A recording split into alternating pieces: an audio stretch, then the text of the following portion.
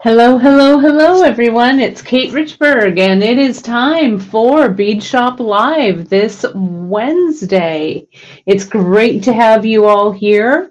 We're broadcasting out onto a myriad of social media platforms, so I wanted to say hello to everybody on the createwithbeadshop.com group, the Bead Table, the Great Bead Extravaganza Facebook page and YouTube channel, and of course, our Bead Shop YouTube channel. So before we get into it, you guys, I wanted to just remind you that you can follow us right here at beadshop.com on our Instagram. Instagram is a great place to follow us for inspiration, as well as sneak peeks of what's coming up. That's one of Dria's favorite things, to create some sneak peeks on our Insta.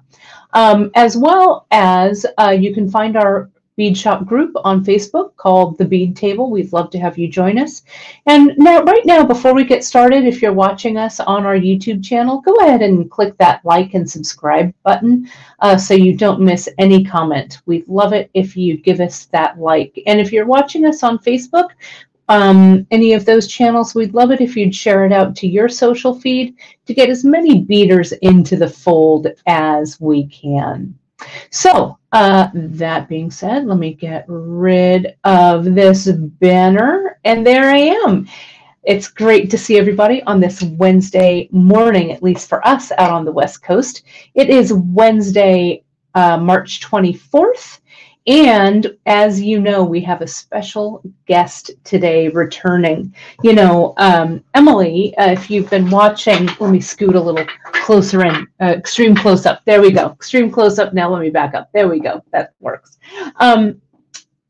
If you've watched the history of our beadshop.com live broadcasts on Wednesdays and Fridays, you know that for a period of time, I had Janice sitting to my, well, it was actually to my right, but it looks this is the right way to do it, I think, on the broadcast.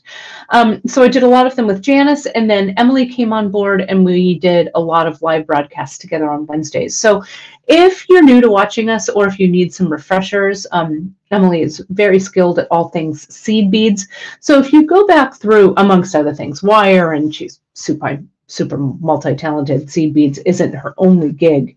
And so you can go back and watch some of those older broadcasts. Our hair may be a little longer and maybe a little less gray, but you know what?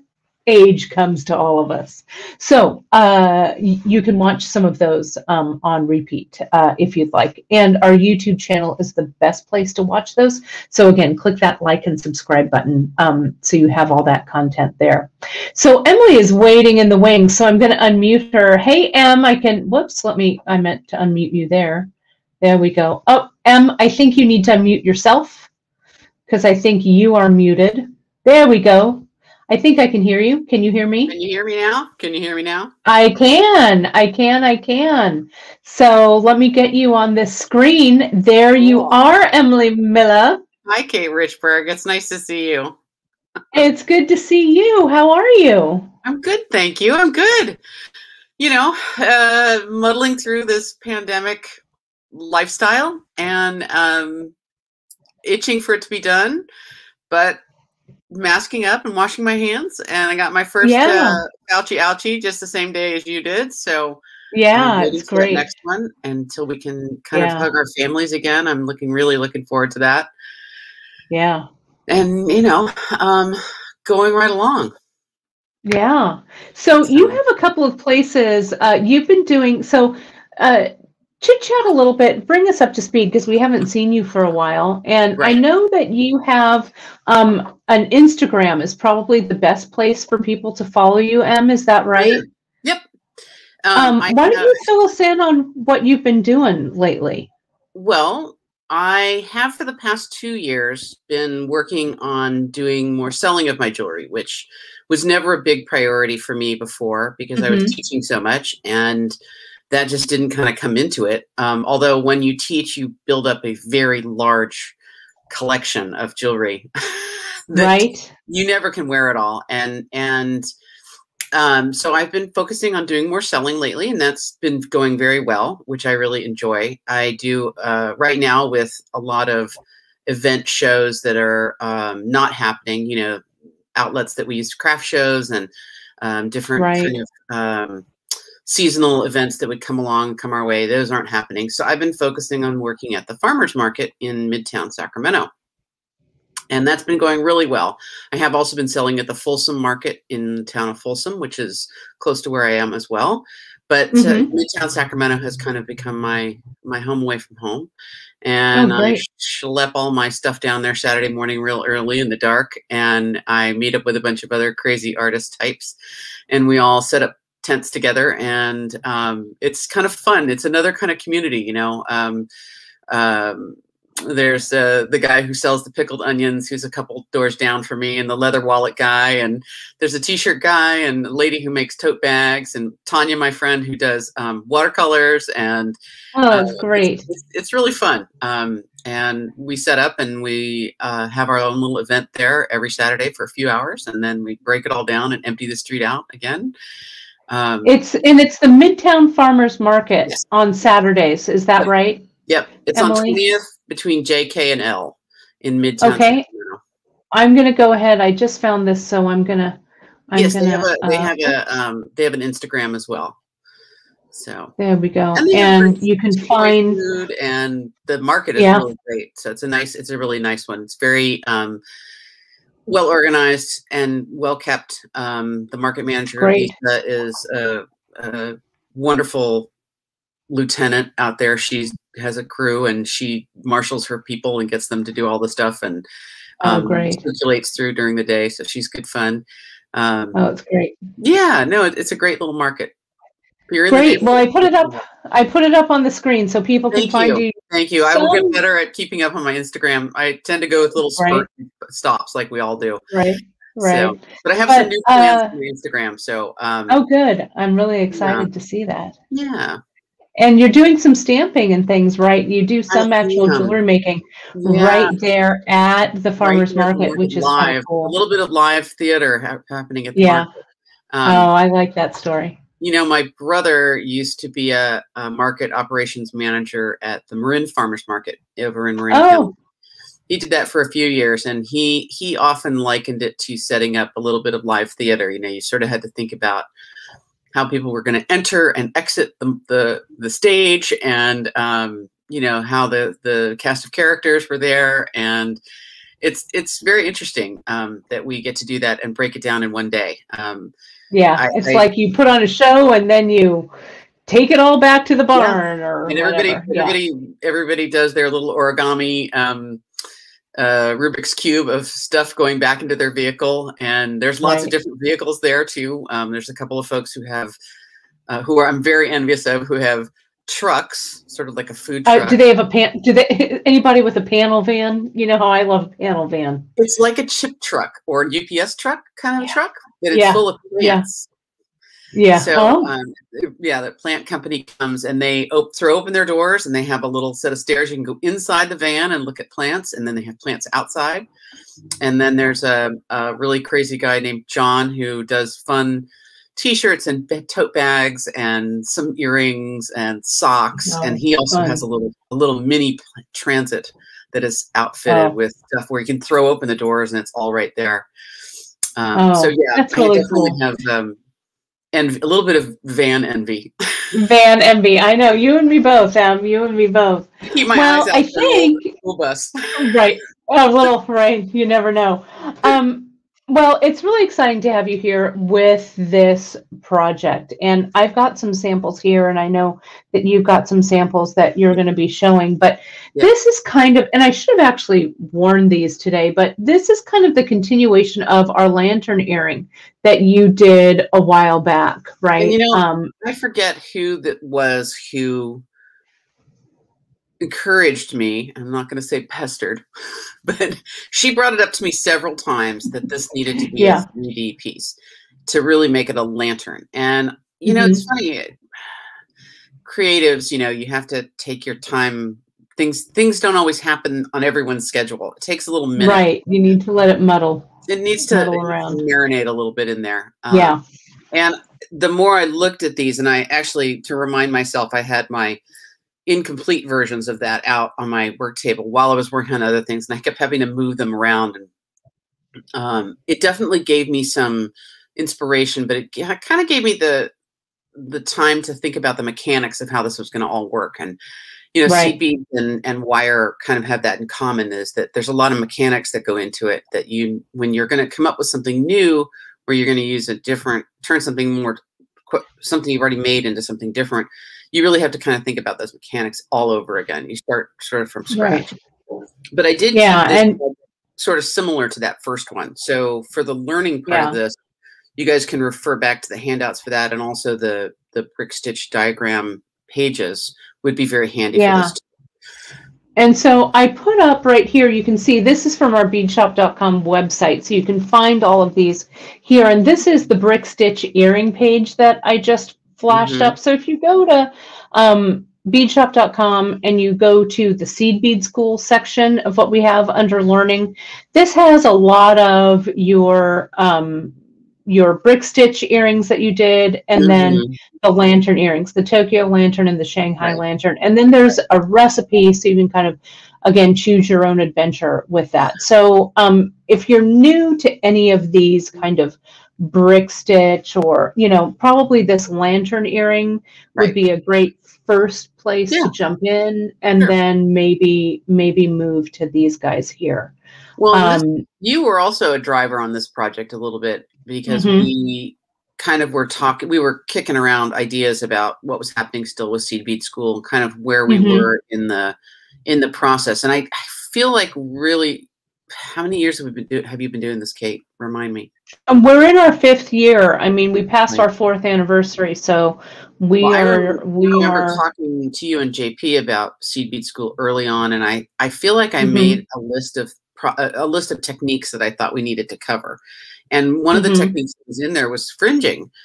And we do talk about fringe in a bunch of different places, but this was kind of this was a driver for getting us into that fringe discussion as well, to make sure folks had some information about how they might go about picking fringe, or some inspiration about things that they haven't seen before. Of course, we do textured fringe, which is what I've got on right here. In a necklace beautiful form. That's so beautiful. Right? Very beachy and of the season. Now we're getting back to summer, and earrings, brick stitch earrings, which I'm loving to see have made a big renaissance, have a bunch of opportunities for fringes. And it can be something that can be super simple, or it can be very highly embellished and very complicated. It's your bag. You're choosing your own adventure again. And I think what we're doing with this broadcast, and I'm going to put this one up here real quick. What we're going to do with this broadcast is you're going to be broadcasting today and showing us how we do this lantern section. Now, this lantern, you could, and I'm going to put this on here. This is from the beadshop.com website. So if you go, you can see right here on the screen, there's up on the top banner, it says live shows. A great way to find that is if you go to live shows, click on that, and you'll see the date today. You'll see the Lantern Lariat here, and it'll take you to this page. Under project info, you can't see it because I can't scroll, but there's kind of a basic recipe, and then over here to the right, you can choose the exact pieces that you did in there. And you can see here with the fringe, this is what actually drove this project. Was, I think the last time you were on, you showed a lot of different samples and stuff like that of fringe. So this is going to be a two-parter. Today we're going to do the mechanics of this, and then I'm going to show the lariat that I've strung on Friday. We're not going to talk about it that long because it's going to be pretty simple. But then you're going to delve into, you've got a lot of fringe samples that you're just going to have kind of an open discussion about as well. So this is going to be a two-parter. Yeah. So on that note, why don't we get to your pieces? I'm going to add this in, and I'm going to add mine in. And let me see how I can arrange ourselves. Bear with me here just a Take me second. out. Take that demo camera out. Take that out. Sure, sure. Yeah. Sure. Let me do that. I've just kicked that out, but I'll show you over here while you're doing that.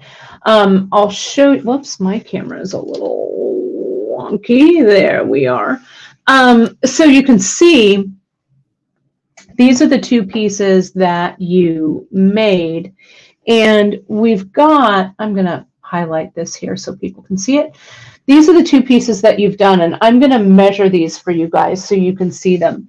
Now, these are cool just on their own. There's a lot of ways that you can kind of adapt these to whatever you want them to do, right? This, though, the length of these, and they might be a little bit big for an earring. This, from the tip to about where the fringe goes, it's about 3.5 inches. It's pretty big. So you can see this other lantern earring that I'm putting right next to it. You can see it's about the same length, but this essentially, and I think you're going to talk about that, Em, is this piece right here that's on the left put together 3 times. So it forms a 3-dimensional kind of a piece. So if you're into making sets, you know, if you like, you know, a set of jewelry or a suite, I like to call it, you could make the earring this way. You could always make your fringe a little bit shorter or whatever. You've also done them, where you've just done the lantern like this with, you know, sans fringe, no fringe. So, so this is really going to be a springboard for you guys as you're designing. Now, when I saw these pieces, when Emily sent them over, I immediately thought lariat, right? And so I have pulled some extra beads and stuff, and that's in the list. At the very, very end, after you do your demo, I'm going to lay this out a little bit and give you guys an idea of how this lariat is going to go. So I'm going to solo, let me put that camera in. I'm going to mute that microphone. I think we're good. And then let me solo this one. Are we good here, Em? You can. Yep, I think so. Okay, great. Yeah. Okay, so why don't you take it away? Sure. So, Kate, you are absolutely right. This really started out as the flat lantern with no fringe. And this was the very original lantern that we did. This is just one that didn't have the fringe completed on it. And I actually really liked, let me back that thought up. Hold on one moment. Let me bring you another. There it is. That's the one. I just love these. I think that the negative shape that you've created, and it's really, I dig it a lot. I really like it. I do too. And let me ask you something just real quick. Sorry, before we get any further. Right. Is there a way that you can adjust your lamp at all? We're a little dark. Okay. How about if I get out of the light a little bit? I think I was leaning into it. How are we now? Maybe. Yeah, it's a little better. Yeah. Everybody make sure that whatever device you're watching on, that you put that brightness all the way up. That might have been my issue too. Now that my screen's a little bit brighter, I can see it a little bit better. Okay. How are we now? Great. Thank you. Yeah, that's better. Thank you so much. Sorry about it. So, you know, when we talk about evolution, it's kind of fun to see how things change from one finished piece to the next finished piece. You know, this had an incorporation of 2mm stone beads, which didn't make the final cut. I think we ended up moving over to the 3mm melons instead of those ones.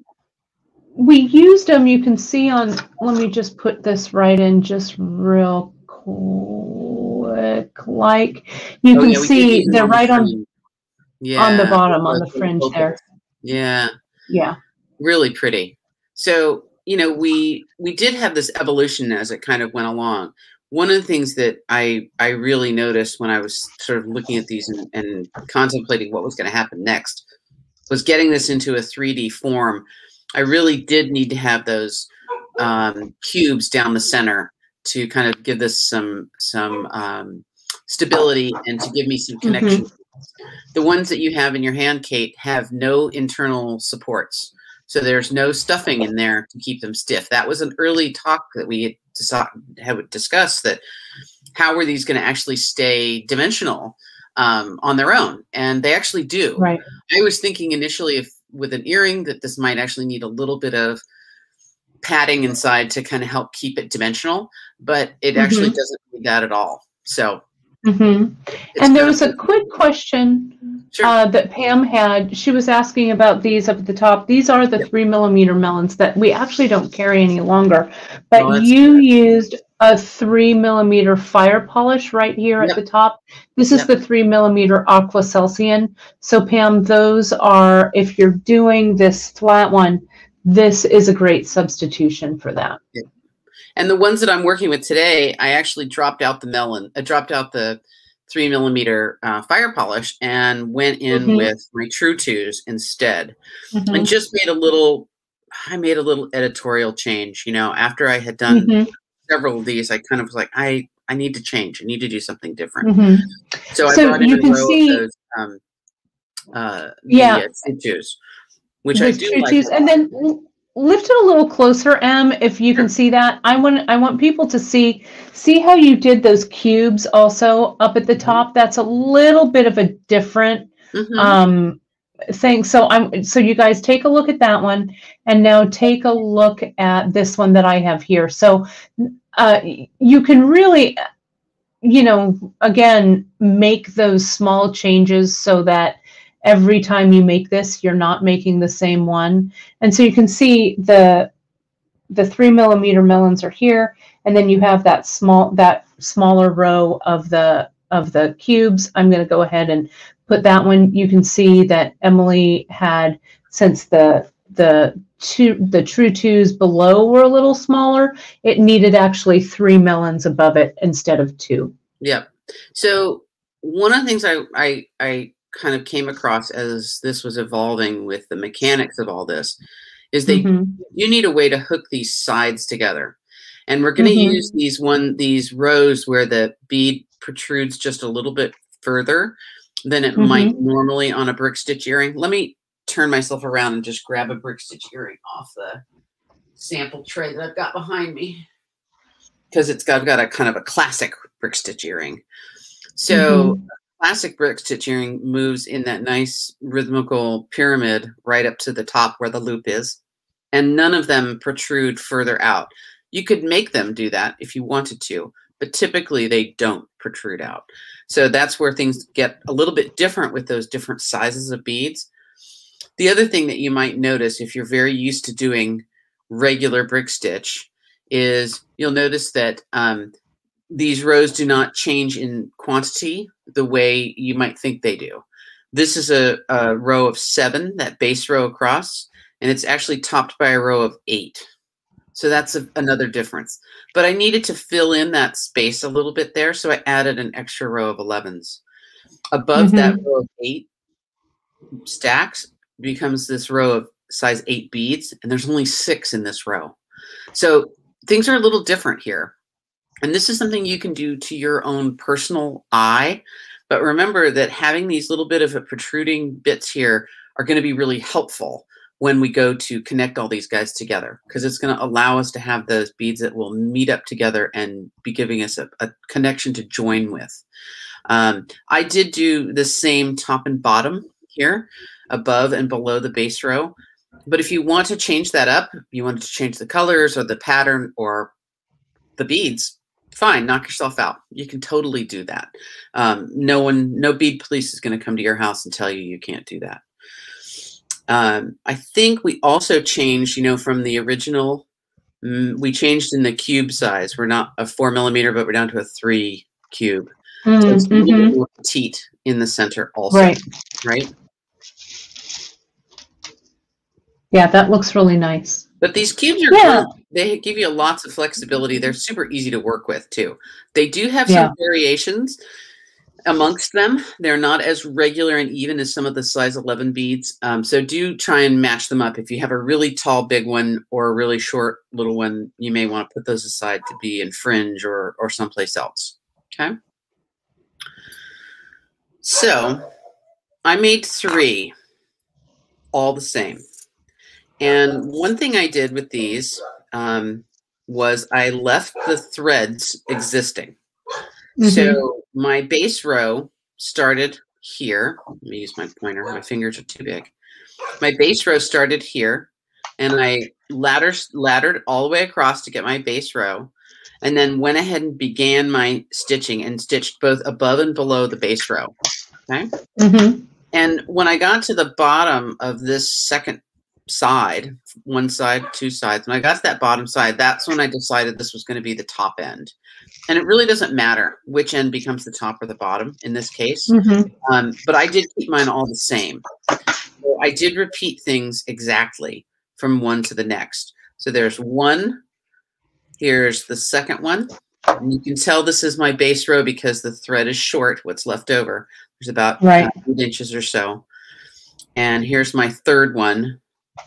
And this one, I think, is the one that still has a needle attached. It does. So my needle is there. And then the last piece I made. And will you show us how to start that base row? Sure. You want to see a ladder? That's easy. Yeah. Let's start with that base row, and then maybe you can assess it, that which way you would go to the top or the bottom. And the rest, as you like to say, is just kind of a wash, rinse, repeat. And you guys can also watch that Tokyo Lantern or Shanghai Lantern broadcast for like all the super details. But let's just throw that in there, and you can talk a little bit about the thread you're using and stuff. Sure. I'm using KO. If you're cool with that. Which I have kind of begun to really dig. I have used different threads over the years and had different phases of thread. KO seems to be kind of a popular one for me right now. I do love its colors. It comes in such a broad variety, and it's a good volume of thread at a time. I do like to wax my thread. Here's my lumpy, bumpy, not very attractive wax. Right, piece of beeswax, but you know, pull my thread through it. I cut a piece of thread pretty much the same every time, about 1.5 yards, and I'm using my thread singled, which means that although I double the thread to get through the needle, down at the working end, the end where the thread is going to be carrying the beads, it's a single thread. With brick stitch, we're going to go through the beads at least a couple of times, if not more. So it's fine to have it single thread. Yeah, not to be doubled. And real quick, before you start picking up those cubes, Teresa has a quick question. She says, do we need cubes for this base row, or could you use something else for that? You can use 6s if you wanted. Sure. Cubes do sit together really nicely, and they're kind of firm, which I appreciated in this one, that they weren't too wibbly wobbly. I know that's a technical term for Gita, especially. But they sit up side beside one another very firmly and nicely. And so that was kind of a nice effect. Certainly you could use size 6 if you wanted in this case. And you could do taller stacks of these as well. You know, we often talk about that base row of brick stitch being in stacks of 3. You might use 3 beads in place as 1 bead. You could use a couple beads there if you wanted to. And I certainly do that. What about the 8th? Yeah, with some of those. What about 8/0 delicas? Sure. Again, yeah, that would work too. One of the things that comes up with delica beads, and they are very squared off, so that's good. The 8/0 have a very, very large hole in comparison to the wall stuff. And you may find that, again, getting things to be kind of stable, the first few stitches you take a tiny bit more of a struggle. Not enormously more, but a tiny bit more of manipulating and holding things together while you're getting them to sort of stick together. Okay, I'm going to pick up 2 beads. This is the start of a ladder stitch, and I'm going to slide those beads down near the end of the thread. And I'm going to leave about 8 inches this time because I'm going to use that for joining all my my walls, my sides of my lantern together. And with those 2 beads, I'm going to go back through the first one. And I apologize, I did not use a stopper bead here. If you need to use a stopper bead or want to use a stopper bead, do that and consider it not part of your project. It's just to keep the first couple beads on the thread. I sometimes don't need a stopper bead to do this with. So this is my tail thread coming out at the bottom of this first bead. That's my second bead. This is my needle thread and my working thread coming out. To get to the point to add another bead, I'm going to have to go back down through again that second bead. And now I'm going to pick up a third bead. And I'm going to loop around, going back down that second bead again. And back up that third bead to get my thread coming out next to the point where I'm going to add the next bead. So I'm going to pick up another bead, and you're going to see now this one is a little bit bigger than that third bead. The size of the beads, these cubes, do vary. Not too worried about that little bit of a change. Actually, bead number 1 and bead number 3 are pretty different, but I think we're going to be okay here. So one of the things to remember about ladder stitching, and this is a common stitch that we might use in seed beading, is your thread always needs to be coming out right next to the spot where you're going to add another bead. So right now my thread is not at that point. It needs to go down this next bead again, and that'll get it to the point where it can come out and be ready to add another bead. Does that make sense to everybody? Good with that? Right. And can you get the camera just a little closer, Em? Would you put it down just a hair? I'm going to lift my hands or raise your hands up. Yeah, perfect. Yeah. Just a down, just a touch. Right, and then back through. So brick stitch base rows can be an odd or even number of beads.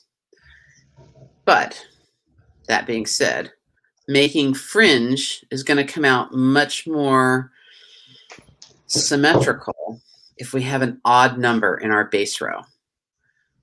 So if you want to do fringe that's looped or pointed, it's really nice to have that odd number of beads to work with. If you don't care about doing fringe and you don't intend to do fringe, then having an even number is fine. Okay. So I've got 7. I think that's what I did on all these. 1, 2, 3, 4. Yeah. Sometimes I forget what it's supposed to be. All right. So I've finished stitching my base row. And to solidify this base row, I'm going to serpentine, or simply up, down, up, down, up, down, up, down, all the way through my beads, back to the beginning. And this step, not 100% necessary, because our beads have already got 2 threads in each one. But the nice part about this is that it really makes everything snug and firm and gets rid of that loosey-goosey effect of things wobbling around. So this, and especially since this is a 3D, or going to be a 3D. Yeah, we'd like it to be as sturdy and stiff as possible. Yeah. Right? So there's our base row, 7 beads across. So I can bead up from this base row or down from this base row. And once I establish which way I'm going, that up and down kind of goes away. I'm just doing each side of this piece. So it doesn't matter if you start this direction or if you start this direction. You just go right to town. The next row is 11s. And I did them in stacks of 3, which means that I pick up 3 beads where I would normally just pick up 1 bead. These 3 beads that I pick up become 1 bead. For all purposes now, that's 3 beads that is as if it was one. So I'm going to pick up 3 beads twice. The very first stitch of each row in brick stitch is done with the first 2 beads. So the very first stitch of every row with brick stitch is done with 2 beads. I have 2 stacks of 3, which are as 2 beads. I'm going to look down at my stacks now, and you can see the thread bridge that loops between each pair of beads. Okay. Every set of beads has got a thread bridge.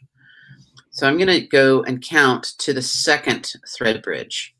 There's 1 thread bridge, and there's the second. I'm going to stick my needle under, and I tend to work from back to front. So away from me and towards me, back to front. I'm going to pull that through so that my beads sit kind of bridging those 2 stacks. And I'm going to go back up the second bead, which is the second bead I put on the thread. Pull my thread through. And it's under that thread loop, and you'll see that the beads will start to sit up top on top of the stack of the base row. I'm going to go back down the first bead, catch the thread loop between the first and second, pull my thread through, and go back up that second group. Okay. So brick stitch is very repetitive in this way, but it has that first little stitch at the beginning of each row that you have to be paying attention to a little bit. From here on out, I'm going to catch every thread loop as I go across. Now, because I'm not doing this in the traditional sense of brick stitch, I might actually have more than 1 stack of beads on this thread loop, okay? And I'm doing that so that I can get 8 stacks across, all right? I want 8 because it fills up that gap, but still leaves me a little bit of room, as you can see here, still leaves me a little bit of room to have those cubes stick out a bit farther than we normally would. If I only had, if this is only 7 across and I only had 6 in there, I would really have a lot of space. I don't need quite that much. I need just a little. Okay. So I'm going to pick up 3 more beads. Remember, even though I'm picking up 3, these are acting as 1. I'm going to catch that same second thread loop. And if you were to change this up some, just remember that you don't want to quite use up all the space that you've got on that base row. You want a little bit of it sticking out. You want that next row to be a little bit smaller. Go ahead and lift your hands a little bit, and you're almost off the there you go. A little further to the center, I think. You're kind of drifting to the edge. That's because I am looking at my fingertips from here and saying I can't quite see what I'm doing. Right, exactly. I feel you. Trust that I'm there. That's right. Right? Back up that stack. So brick stitch, the base row, even though it's a different stitch, they're sort of similar. You have to get your needle and thread coming out the spot right next to the place where you're going to pick up the next set of beads, right? And let's see, can we see that thread bridge? Can you lift your hands up pretty close to the camera and just leave your needle under that thread bridge so we can see that there? Yeah, so you guys, you can really see where Emily has positioned that needle. It's that little bridge of thread that's going from one cube to the next. Perfect. I can turn it around here and you can see them on the bottom too. Right?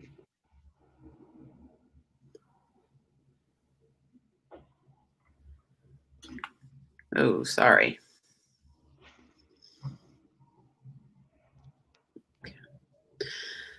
So I did make an error here. This is a good error. This is a good kind of a mistake to make in front of everybody, right?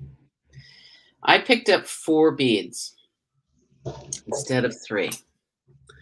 And this is the place where I definitely don't want that 4th bead.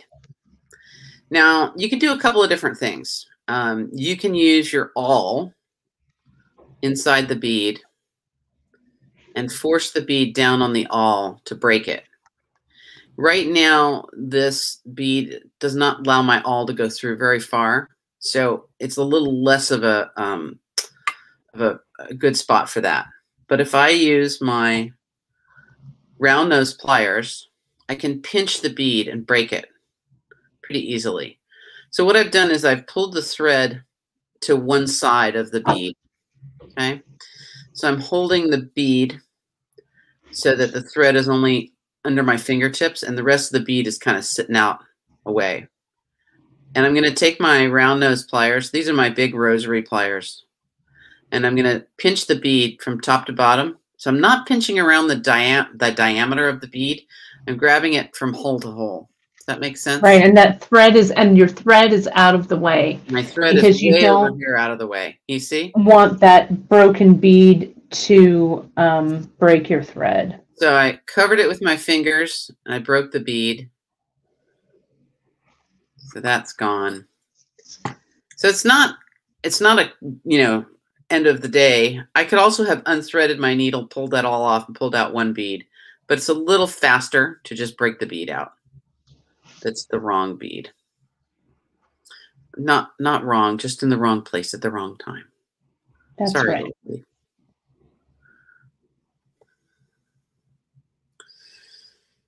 All right.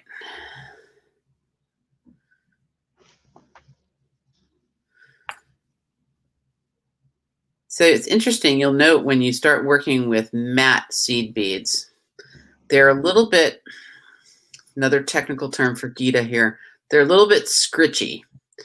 They rub up against each other and you can kind of feel the texture happening. But I also find that matte seed beads they hold the thread a little bit. They kind of grip it nicely and give you, it's a little bit of an advantage actually, to have a thread and a bead that's not quite so slippery. All righty. So we're almost to the end of the row. I'm going to do one more in the last. Wow, look at that. I picked up exactly the right number of beads. That's never happens. That's satisfying. Isn't it? Okay. Now, if I was doing traditional brick stitch, each row would be getting shorter by one. That would give us that pyramid or diamonding kind of shape. In this case, I have 2 rows of 4, 2 stacks of 4. So there's that next row. Okay. And then we're on to 8s. So we're done with cubes. We're done with 11s for the moment. We're on to the 8s.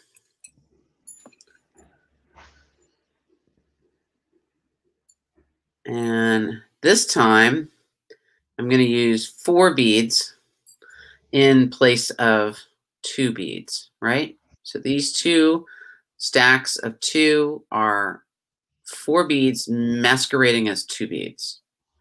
I'm going to go to the second thread bridge. So here's the first one. There's the second one. And I'm going to go back in underneath that thread bridge from back to front. Pull it through. And I'm going to go up the second stack. So that's the second one that I had on the thread and needle.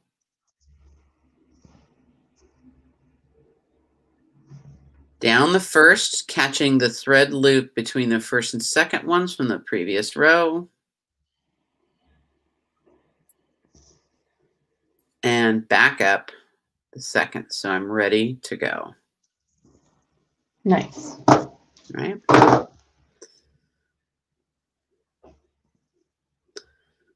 And I'm going to just tootle myself right along here, filling in the gap of a row,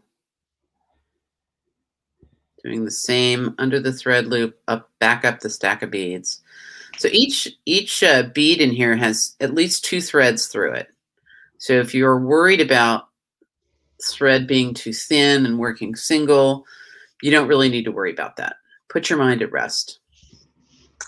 One thing you don't need to worry about. Not many things like that these days. Yeah, it looks, and I like the contrast, Em, of all of these colors here. I think they look pretty cool. You know what it reminds me of? What's that? It reminds me of hydrangeas. It is very hydrangea-like. One of my favorite flowers, for sure. One of Janice's as well. Hortensia is another name for hydrangea. Oh, where you got the name. Hence the title. Used to know someone named Hortensia, which I always thought her name was so pretty. And I had no idea that that's what it was until I did a little research. I didn't know it was one of JP's favorites too. Yeah. I always think that they're kind of funny. Look, they're a little bit Seussian as a plant, you know, they look a little odd. They don't look quite, they don't look like they're quite, but from nature, they look like they're imaginary. No, I love them. They have a very old-fashioned flair to me. Yep. When I was little, I had a book, an old version of Rebecca of Sunnybrook Farm, which is one of my favorite books in the whole wide world. And when Rebecca arrives at the aunt's house, she arrives with, as she says, her dress back hind foremost, which is, you know, the front is the back, because she has to button herself up. And she arrives with a large bouquet of hydrangeas. And so the illustration on that version was Rebecca of Sunnybrook Farm arriving with her hydrangeas. So I always have kind of an old-fashioned feeling for those flowers. I still carry that picture in my head. Well, this is one of these color palettes that I might not have chosen on my own. You and I kind of picked this together, but I might not have chosen this on my own, but I really love it now that it's here. I'm glad you liked it. I'm glad you liked it. Yeah. So I'm moving on to bugles. Oh, bugles. Oh, bugles. And bugles you just do exactly the same way, right? And now you're going to get this height out of them, which is really fun. Or as Jessica would say, height. Little shout out to our buddy Jess Gaston. I tell that story sort of regularly, actually, about where that came from. You know how you have inside jokes with your friends, and because you have a shared experience of some sort, that it takes just that one word to make you dissolve into laughter. And I miss that. I miss being with my friends and laughing about the silliest of things. Because, boy, do we have a lot of them. But on the other hand, all I have to do is think about height, and I'm right back there. Right back on the road. Right you back and at me the and Atlantic Jess. Show, I think, is where That's we were. Right. That's right. So should we tell them the story about the heights? I don't know who this was who was in the line at the cafeteria, but there was a salad bar and there was a hand, you know, if you've ever been to a trade show, they're very long on overpriced food. It's sort of like the airport, you know, overpriced but not very good food. And yet everyone is kind of exhausted and strung out and they have to eat. And so you really have no choice but to eat some food at the location. And this salad bar had the sign on it that said, dressing is included in the weight. This was a salad bar that they would weigh your salad. And I guess people were taking the dressing and not paying for it in the weight of their salad because they're having it on the side. And dressing must be included in the weight with a TH at the end instead of a. That's right. So that became height and weight. Heights and weight. That's right. It's going to live on in forever. In our it's in our vernacular forever. Because when you're building your trade show booth, you're not only working and get back, right in the center. Yeah, there you go. Sorry. When you're building your trade show booth, not only are you doing the layout of a table, but you also want height, right? When you're creating your display, because one of the trade show 101 of setting up is you don't want your customers bending over your table, right? So you get that height by adding bed risers. You get bed risers and you put bed risers under the legs of the table. And so your table is not, at waist height, but it's a little bit taller, right? And then you kind of step back and you add more height by like displays and boxes and stuff underneath. So when we were stepping back and looking critically at our trade show table, Jessica just kind of tossed it out there and said, "You guys, we need more height." And so that is our height and weight story. Yeah. But always remember, when you're building your trade show booth, you want more height. I got to tell you, when I hear you say the word, it makes me laugh.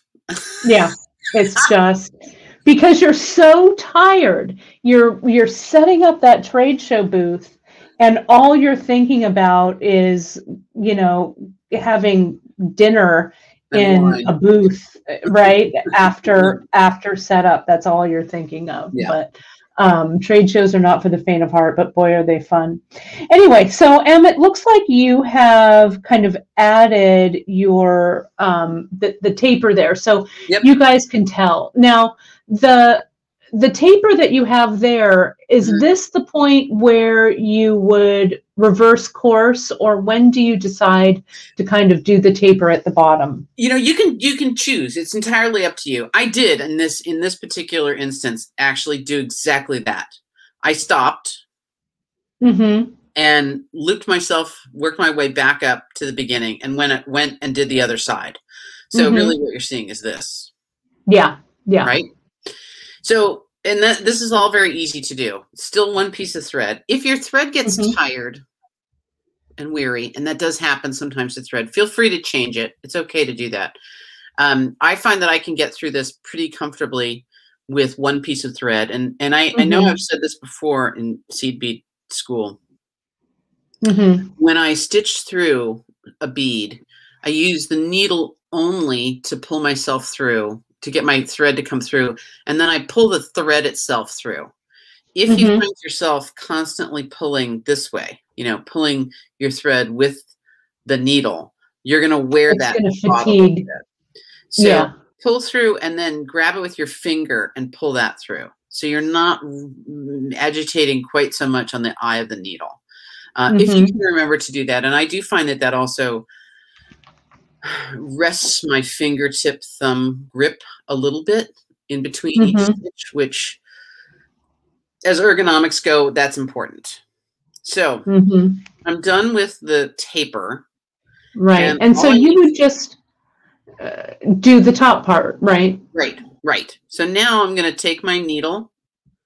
I'm going to go back down a bugle, back down some 8s.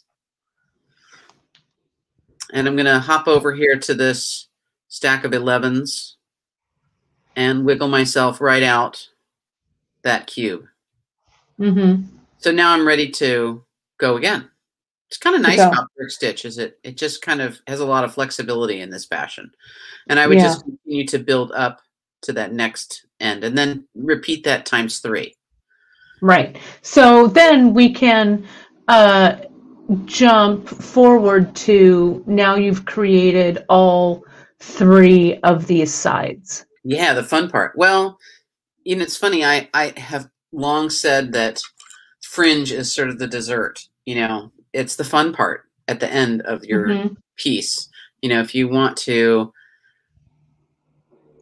really make a loud noise with your fringe, you can really add a lot here. And certainly this is just a good classic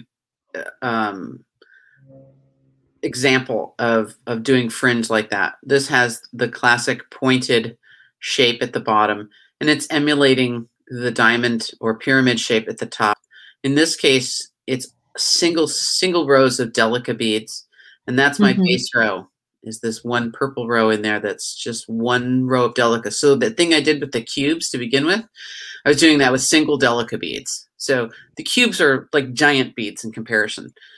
And you could do these with size 15 seed beads, which are even tinier for lots of detail. So in this case, I used the purple beads to help kind of set the diagonal here and this diamond shape to give me that very dramatic drop. I used fire polish to help push those fringes apart and give me a fanned out shape instead of a very straight up and down shape. And this is a classic brick stitch earring shape that you might encounter. Again, having that odd number means in the base row means that I have a long middle fringe, and it's easy to figure where that's going to be. Okay. And now I have 3. I'm just going to clear the decks here a little bit. I have 3 all alike. Okay. And I'm going to use the tail threads to actually join these together. So each one of these has a tail thread coming out of it. And I'm going to use a different tail thread to join each one together. I have a little bit of reasoning behind this.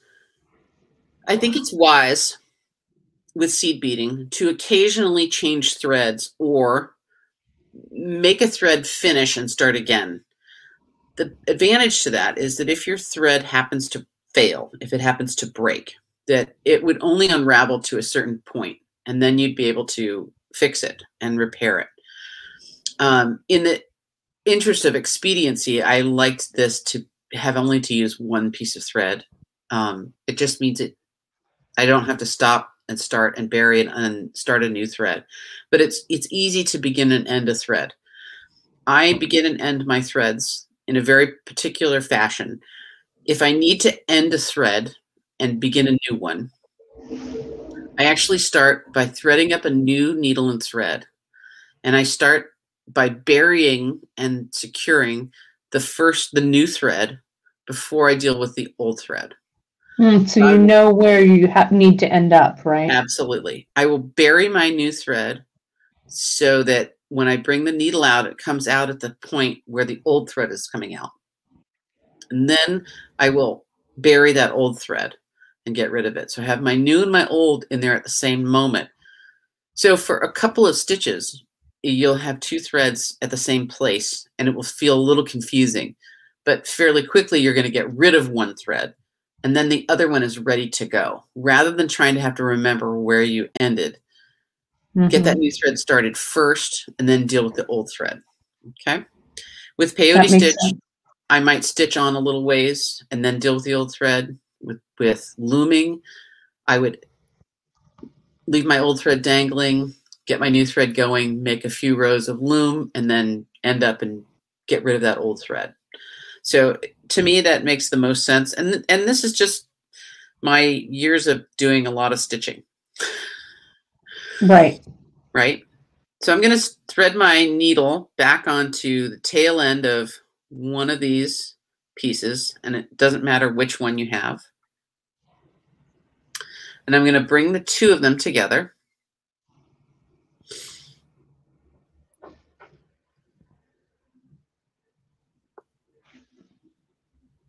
And I know this feels very familiar, right? Doesn't this look like what we just did? So we're just bringing them together. So you're kind of brick stitching. Yep. The ladder stitching them together.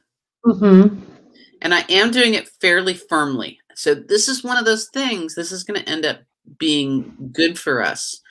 I want them to be firmly attached to one another. If they're firmly attached, it's going to give me that dimension that I want, right? It's going to allow me to have that stiffness to my piece. So and so a few times. I'm going to actually put this up on here. So there's a question here that says, so you don't do a hitch knot with the old and new thread. You don't tie a knot at all. You just weave it in and then weave it out. And that weaving is what holds it together. Is that correct? That's correct. Typically when I'm doing seed bead stitching, I don't tie knots. The reason is if I tie a knot, it's probably going to show. It's going to push the beads apart where the thread might be, and it's going to show. It also, if it doesn't show, it may clog up a hole in a bead that I need to go through again. So I avoid tying knots as much as possible. In fact, in most looming that I do, even though you may tie a knot to secure your thread to your warps, your weaving thread to your warps is the very first step, I usually untie that thread and then weave it in. So almost no knots. There are exceptions to this policy. The exceptions are right angle weave. I will tie a knot. I will also tie a knot in adding thread with spiral rope or with beaded berry chain. Those are places where I don't have enough density to weave in and have it be secure. So there are exceptions to the rule, but there are more times where I weave without a knot, which I think is kind of cool. You know, there's no knots in your piece. Knotting can also change the tension in that row or that area. And then you have something that looks a little stiff, or it looks a little pulled to the side, or it's not quite the same as the others. So no knots for me. So I've woven through a few times between those two cubes. Now I'm going to take my needle and I'm going to go up through those 3 11s and through the 2 8s in the next row. I hope you can see where I'm going with this. I'm going to jump over to that other 8.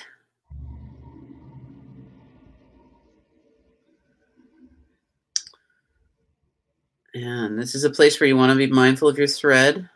Don't get a thread loop hanging out somewhere. So this is where I started to go, yeah, this is going to lantern up really good because it's already starting to have kind of a 3D shape, right? Yeah. Now, there is a question that you can address now that Kim has. Can you use cube 7 as cube 1 for the next size so it fits? Or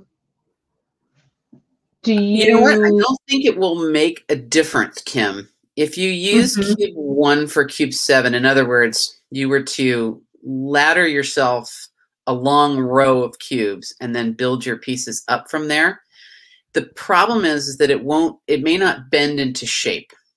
So let me go back to the one that I was working on over here. Right? And that was the question here, I think.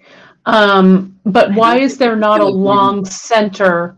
Susan had this question as to why you didn't do that long, like triangle center and then build the sides up from there. So what you're saying is that if you do it in 3s and then join it, it'll be more triangular. Right. You could. I mean, I just bent the one that I made earlier. So you could do it like that if you wanted. From past experiences, I think for me, it'd be easier to build it in pieces and then assemble them rather than trying to manipulate one big one. So I took the parts way out, right? But you could do it like this. Tension might be an issue too, maybe. I don't know. I just think it's easier to build it in parts. That was my approach. Okay, so here we are. We've got 2 joins, and we're going to do about 3 joins as we go up this side here. I mean, yeah, I am dealing with a few threads here, but I don't know. That's not such a big deal to me. You're never afraid of weaving in and out. No. Why should I be? Nope. I'm going to go up to that next cube and do the same thing.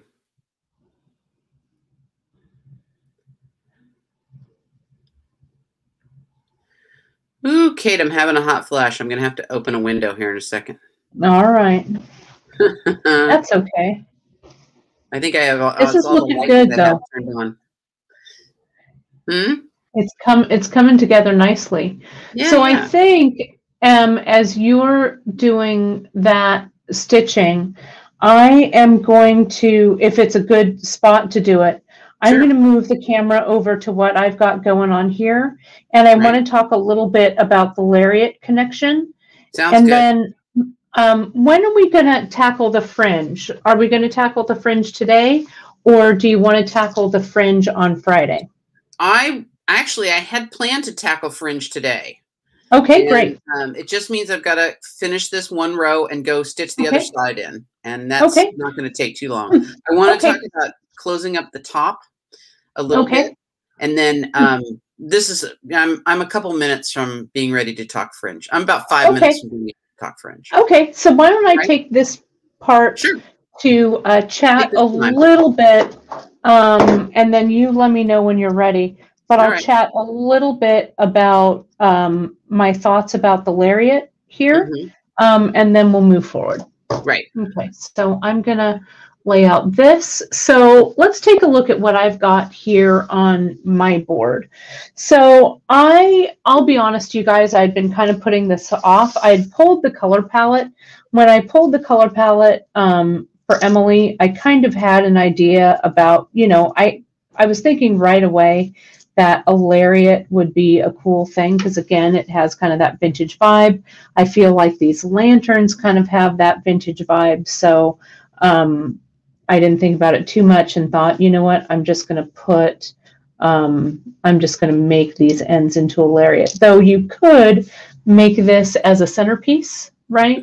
And then kind of, you know, start it here like this and just do 2 strands out like this. So Emily's using KO for the body of the pieces that she's doing. And then I switched it up to the 0.014 soft flex that I've got here. Okay, so let me talk to you a little bit about what I've got. Let me get a little tighter down here, a little closer so you guys can see this. So when Emily sent these to me, they were sans loop, no loop up here at the top. And so I thought about a lot of different ways how I would connect these, right? Would I wire wrap? Would I send an eye pin up through, or a head pin up through here, wire wrap it to a loop and connect it there? But sometimes the most simplest solutions, I think, are the most elegant. So, and I didn't want too much of a differentiation between what I had going on here. So what I did was I took the ends of my soft flex and I cut 2 lengths of soft flex that were about, these are about 50 inches each, right? And I've got 2 strands right here, okay? So I went in and I grabbed the 11/0 and I used the purple here that Emily used at the top, this Duracoat Silverline dyed dark lilac. That's what this is. And whoops, I'm getting a little bit of feedback there. I didn't do anything. Hold on. I'm going to mute you. I've muted you out for just a second there. So I came in and I strung both of those ends like this right here. And then I came through, I sent them through a single crimp tube. I crimped it, and then I put a crimp cover over the top, okay? And so you can see I've got a double strand of soft flex running up from that crimp tube that's under this crimp cover. And then I just strung these guys, Emily used these 5mm rondelles, that periwinkle grape. And then I added this 8mm English cut, because again, English cut to me says vintage bead for sure. And Em, I'm just going to let you know your demo camera bowed out, so you may want to add it back. It's dark here, so I'm going to unmute you. There we go. I see it now. And so I added the drops, and then I did a little trick that Janice likes to do, which is mirroring. Okay, so here's this connection here, this in the middle. I used some of the cubes. I just strung what I thought looked nice, and then I mirrored it and flipped it so it had some nice negative space, so it's here. Okay, then I added a little bit more here, and I'll lift the camera up so you can see it a little bit more. I thought that the lariat would have some slimmer portions to it, and I wanted to use the Tyla, or the Tyla bead here, and you can see that is a 2-hole bead, looks like this, right? And then I used some of those bugles, so I strung 2 strands, brought it together under the Tyla, 2 strands under the Tyla, etc. And I'm just kind of meandering my way to the back of the piece, okay? Then the back of the piece, and I want to make sure, I want to see where I'm going to spend these drops, right? They come in strands of 6. So I know that I have to put these aside for the opposite end of this, but I have 2, that'll go over there, but I still have 2 drops.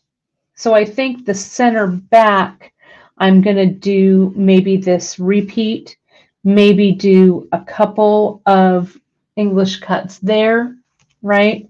And then maybe do like 2 here and 2 here. So it drapes around the back of the neck a little nicer.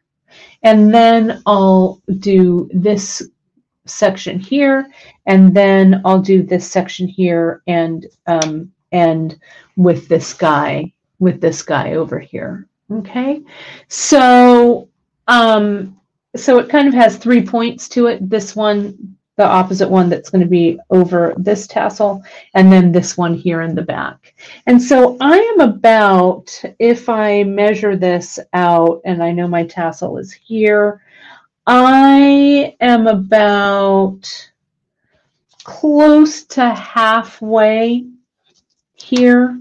So I'm going to keep going and measure till I get to the center portion of where I go. And then I'm going to add this section on. So Em, you let me know when you're ready. Okay, I'm almost there. Okay, yep, no problem. And so what I do when I string something like this, and you can see I'm on this section here, I've got one more of these to go, and let me get a little bit closer here. What I'll do is, and you can see I've got a big old mess here on my board, but that's kind of how I roll. I'll come in and I'll string, so I need 2, oh, and see, look, I noticed that one is, so that one I have to also break. I strung 3 instead of 2. So let me see if I can pop that one. If it wants to pop. That one doesn't, I'm just going to undo it. I don't want to damage my self flex at all. Emily's a better seed bead breaker than I am. So I have to be real. Well, I have to be really aware of my count of these beads because it's easy to get them off. So that's why I kind of string it this way, and I'll show you. I need a green one and then 2 purples, and then I'll go through the Tyla. So I'll string one side, and then I'll string exactly the same thing on the other strand. So if I'm here, I have to repeat that. So I'll get my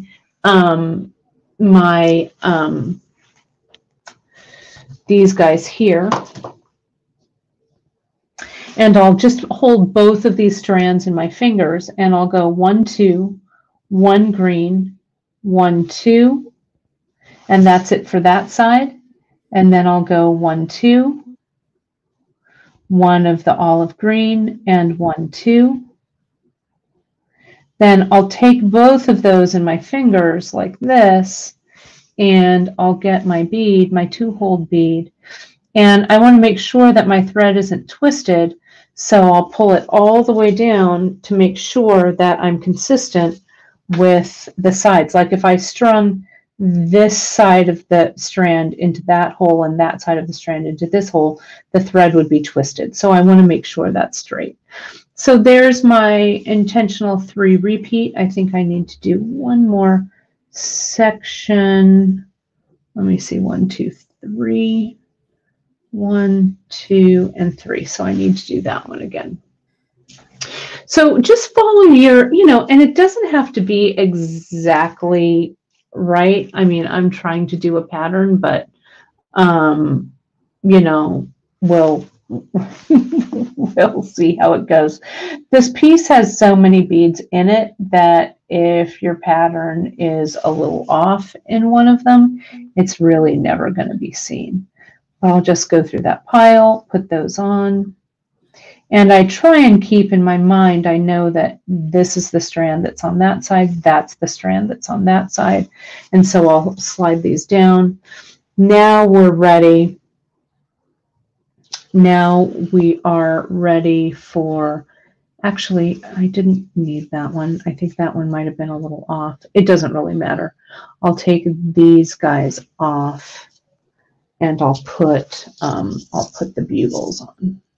So again, holding them, both strands in one hand, putting the bugle on one, putting the bugle on the other, and then just going back and forth with what you need to string on. So 3 of these on this one, and then 3 of those on the other. That one is no good, so I'm going to cast it aside.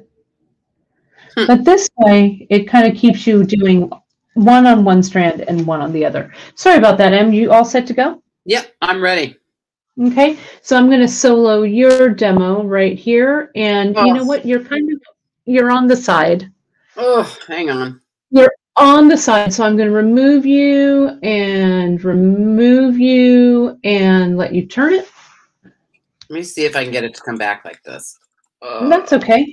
And I will do this and just keep going. And you can get kind of in a rhythm for this so that you'll make fewer gaffes. At least that's what I'm telling myself.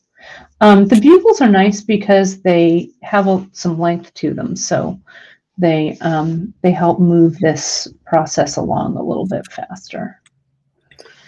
Kate, I'm just going to plug in my phone to charge the battery a little bit, and so you may get a moment of feedback here, but hopefully it'll be quick. Sure. Yep, no worries. I'm going to unmute you then for just a second. There you go. And I'll check back in with you in a moment. So let's slide these down. And so you can see doing those kind of 2 by 2, everything just starts to slide in together like this, right? And you can add, like if I feel, I've got a lot of these English cuts here. So maybe if I don't want this to be so skinny or so slim, I can come in and taper. So I will taper this down, those 2 beads, 1 and 2, and maybe I'll taper them down 3. So there's a good taper, and 1, 2, and 3. And I mean, since I have them, I might as well use them. I'll throw in that daisy spacer, and this Sawflex does double through the hole. So there's no problem there. And just an FYI, I don't see your demo cam on the thing, but I think you know that. So I'm just going to keep stringing this until you tell me you're ready. So that'll go on. This piece will be here. And I think there was a question, Donna, I think I missed it. So, but the 2 millimeter crimp tubes, that's right. I use a 3 millimeter crimp cover. So your crimp cover is always just slightly larger than your crimp tube. So as I'm going, you can see if I bring these together, I'm not going to push them together too tightly because I don't want this. See, if when I crimp it and I push this down, I don't want this to be too stiff here like this, right? So I'll just kind of shake it out a little bit and it will just kind of taper here at the end. And so once I've made one of these sections, I can go back to what's happening here, or just use your, use your beads however you might want to do them. I'm going to measure this. Let me raise the camera a little bit so we can measure this and see where we are with it. As I said, I had about 50 inches, and I'm going to double this over. So I'm about maybe a quarter of the way here. I'm going to string, what's this length? I'll tell you. Here to here, this is about 7 inches. So I'm going to string about another 7 inches here, and then I'll check, then I'll string what's on the back, and then I'm home free. I'll just mirror what's happening on this side to what's happening over here. Let's check in. Oh, Em, I think I've got you on a little bit of a feedback there. So let's make sure that your demo cam is muted and you have something plugged in to the headphone jack for that, so we don't get that feedback loop.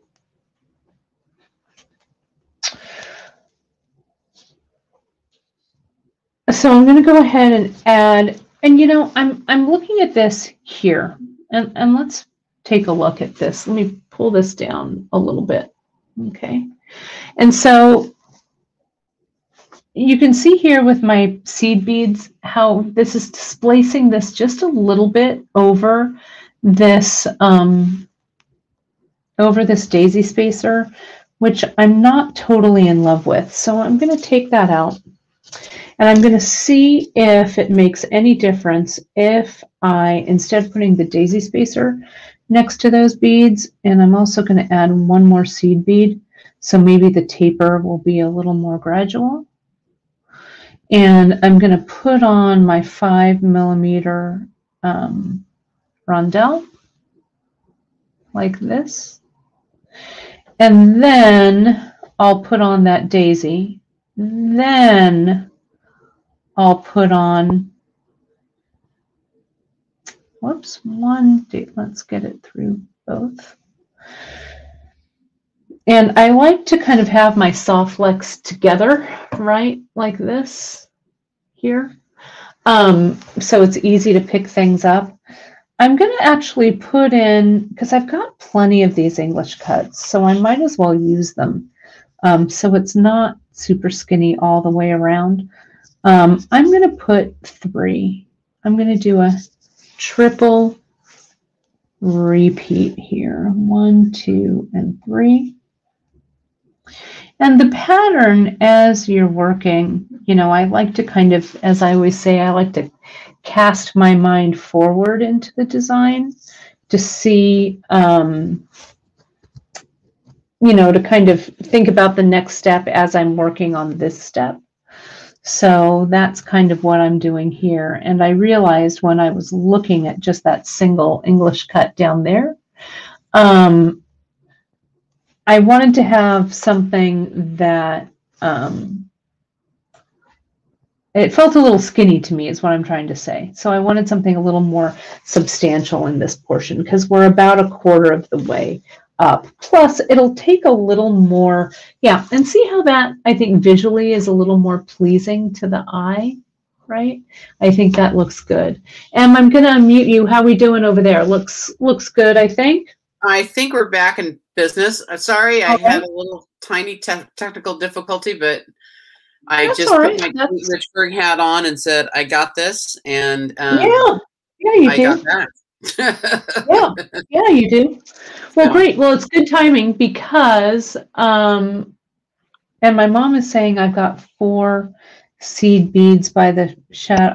I've got 4 here on both of these. So, but I think it's just taking it out of alignment just slightly, but I'm not worried about it too much. What's that, Em? Your mom's watching it on the big screen. I know. Yeah, she is. She can see it. Exactly. So I'm going to add you to the stream here, and then I am going to, you're spotlighted there. So take it away, Em. And let's get it maybe a little closer to the center of the screen if you can, and make sure that it's kind of close up. There we go. Perfect. Thank you ever so. Looks perf.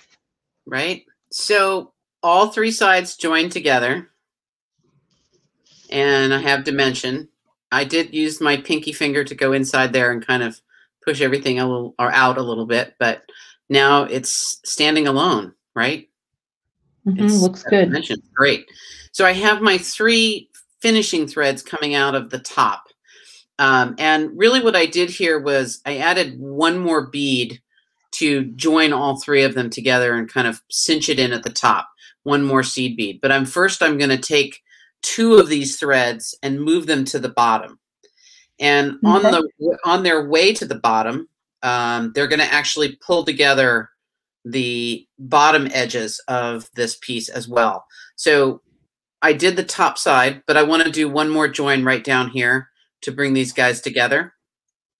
So very simply, and this is with what I would normally do with brick stitch, is I'm just going to use my beads to traverse down to the bottom to where I need to be. I'm just working my way through the beads. And it's okay to pass through them again because they're Japanese beads. We have lots of room in there. And we're just and can we get a little more center frame? Sorry, you're drifting. You know why that's happening. I do, because it's hard. It's hard to. Those beads are small. That's why. Oh, if those beads are too small, we're too old. So no, they're not. They're fine. That's right. Right. And just going to cinch it in. So it's going to pull together. I think what throws me is that I think I'm in the middle of the camera, but the lens is in a different place. Right. It gives me the right for me to orient to. Right. Right. And now I'm going to come out on the bottom edge with this thread, and I'm going to let it hang because it's going to be a fringe. And I'm going to do the same thing with with one more thread. It doesn't really matter which one of these threads you use, right? You've got plenty of thread to work with. If you need more, you can add more. But I'm going to use this one to do that same job. So all I did was whatever bead I'm coming out of, I go through the one next door.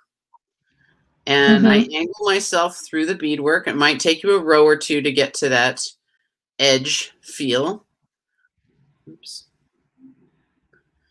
And then I'm going to just travel my way down through those beads, kind of getting down to that base row here. So you're kind of you repeat that then on all 3 of the sides. Well, first I'm going to do it on 2 sides, and I'm going to use the 3rd thread to cinch the top together. Oh, I see. Okay. Then I'll bring it down as well. Okay. Gotcha. So this is a fairly fast little step. Doesn't take very long. You know, it's funny is as long as these, well, I now gauge everything by how many episodes of whatever series I'm watching on the internet. Through the pandemic, what have we been doing but watching things by the series, right? Right. And go ahead, Em, and center your out of frame again. Sorry. There you go. And so how many series of what did this take you? How many episodes of the series that I'm watching? Yeah. I did 2 in one episode. And then I had to go to the 2nd episode to do the 3rd piece yesterday. Or not yesterday, a few days ago, to get these guys done. So it didn't take very long. And, you know, once you've done one, it's just lather, rinse, repeat. It's really not, you know, a big difference. So now here we are at the top with my last thread. I'm going to pick up a bead. I'm going to go down, and I'm going to go across to the next panel, my next side, come back up. And all this is going to do is reduce it down to 1 bead instead of 2 at the top. And that 1 bead, Kate, if you'll show them yours too, you'll be able to see at the top of each one that it ends on let me 1 get this. bead. And that gives you something to pass through in a little circle and kind of cinch everything down together. That little, you can see the little 3, that little flat picot there. I came in with my soft flex on one side went under those 3, and then back up the other side. So that's how I connected those. And I came up and I crimped there, okay, to add it on. So you're back on the, so you're weaving your way down. So what you've done is you've added that flat picot at the top and taken that same thread, and now you're weaving it down to create the fringe. And so what I think we'll do, since we're about at noon, we're going to do a fringe episode on Friday, and we're going to look at all of your different fringes. So I think we'll stop right here if that's okay with you. Sure. And then we'll pick this up on Friday, and we'll add the fringe to this one, and we'll talk about the 2 different types of fringes that you created. And then we'll do that for about half the episode. Then the other half of the episode, and again, you're drifting down a little bit, so there we go. And then the other half of the episode, we'll look at a bunch of your fringe projects, so you can see some different ways of how to put those together. So now you're coming in with your final connection through those bugles. The 6s, actually. The bugles I'll leave. Oh, the 6s. Yeah, oh, okay. You leave the bugles open on this one. Okay. Okay. Gotcha.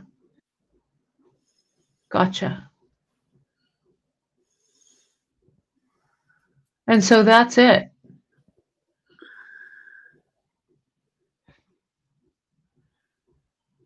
Great. It would make a nice topper or lid for something too, right? You know, we could do it as a tassel. Yeah. It could be a cool tassel topper for sure. But now that people are looking, and kind of tilt it, so everybody can see those, the bugles at the bottom. I want to show you guys, I'm actually going to put this one up here too. So see how Emily, she stitched these together, and then these guys all come in, and you can see that each of those, I'm going to open it up here, each of those bugle beads has that fringe coming out of it, right? So if you turn it around and it's all clustered together, it looks like, oh, it looks all multi-layered and stuff. But if you open it up here, you can see that each of the bugles, that's where this fringe originates. There's nothing down the center of it. Okay. So I'm going to put yours back on here, Em. You know, and I really had kind of made a conscious choice not to connect these bugles this time. I wanted to see how much more flare we got from this fringe. So it's a little bit of an experiment compared to the ones we did before. I do like the tightness of the ones you have in your hands and the stability of them, but I want to see if I can get a little bit more play out of the fringe with these not attached to these bugles. I think I want So this one that I'm holding here, you also attach the bugles together. Is that correct? Yes. Now on the fringe, here's a question, and we can talk about it more, but it's kind of something to, now that we've gotten there, we can take a look. Right. Margaret's asking, are each of these fringes the same length? And they're not. You have some that are shorter, and then you've got some that fall below that have the drops. And then on the second one, the fringe is completely different. You've got some long drops here, and then you've created some looped fringe. So we're going to talk about that on Friday. Oops, let me do that. Kate. Okay. So this looks good. So do you feel like this is a good stopping point, Em? Sure. It sounds great. Okay. Well, fantastic. I'm going to pull this out here and pull this out here and put us up. There we are. Look at us. Hey, Kate. All right. Michelle was also asking, and this is something that you've done with herringbone, Emily. You could put a wooden bead in the center for more structure. Would that be something that maybe you could do? Yeah, if you wanted. I don't think it's necessary. I was thinking initially that I was going to need to put some stuffing, like some fiberfill in there, or fiberfill with a little bit of fabric wrapped around it to give it some color in there. One of the things that's kind of intriguing me right now is, and I know you can't show this, but I'll hold it up on my end. One of the things that's I can show you. I can put it back. Okay. This is fine. Okay. What's intriguing me right now is this opening here. I'm kind of liking that little windows. I don't know what would happen with them yet, but I'm sort of thinking that now instead of having 3 pieces, I need to have 6 so that those windows are bigger. There's more of them. Right. So 6 panels, you mean? Yeah. Then I'm going to spotlight this so people can see that a little bit. Right. Those openings are kind of intriguing. So if I had 6 of those, it would give it sort of a netted appearance a little bit. Might be interesting. Yeah, it's cool. Yeah. Well, I think we will find out more of this on Friday. You have a couple of trays, I know, full of fringe and samples that we're going to talk about it. So we'll take the first part to kind of talk about the fringe that you actually did on these pieces. And then we'll take that as a springboard to look at the fringes on your others. Would you, if I highlight your demo camera one more time, I'm going to add it to the stream and highlight it. Will you show the necklace that you're wearing? Sure. Let's end on that bit of lusciousness, shall we? Yeah, Donna's saying she's still waiting for a close-up of Emily's necklace. So let's take a look at it if you don't mind. No, not at all. So we did the textured fringe bracelet a while back. And this is the exact same technique. I'm going to pull up just a little bit. The exact same technique done with size 15 beads. And I made my own sort of beachy sandy mix. And I used a lot of different shaped beads for the fringe ends. Hold on, let me reach back for the texture. So there's a project, if you guys haven't watched it, and I know many of you have actually made it. It's the beaded fringe bracelet. So you could translate this down to a bracelet or the bracelet up to this necklace. And this has 2 strands. So it's actually kind of weighty. So it has 2 strands of fringe because I wanted it to be very lush. Which I think I accomplished. I agree. Right? And it's got a little mother of pearl. So the pieces of soft flex simply are a loop of soft flex. So it goes from here through that centerpiece and back up. And then it's crimped off here. So it's 1 piece of soft flex on each side. And this was just this old thing, just a piece of mother of pearl with holes on each end. And I just ran the soft flex through it with the beads on, and then did the textured fringe or the caterpillar technique throughout. And, I incorporated a very inexpensive little shell bead, some very antique mercury glass beads. So they're really nice. Those ones are actually made the way your Christmas ornaments are made, right?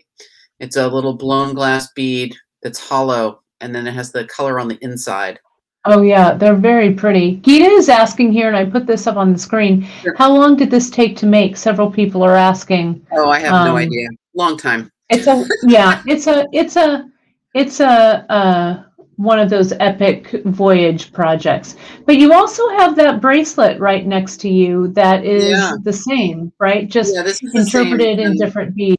Yeah, done with little trade beads, and with just I tried to use all striped beads because you guys know I have, well, maybe you don't know this, but I have a thing for striped beads, which I really like. Yeah, and it's like that Christmas bead kind of mixture. Yeah, really and I found pretty. these kind of pie-shaped beads, which I don't know if those are they're maybe sort of vintage-esque. So it's a triangle bead, but it's got the hole through the narrow end instead of the other end, which I kind of liked. I thought they were kind of cool. Yeah, they're really cool. It's a cool interpretation. Yeah. And again, you can go to the woven bracelet.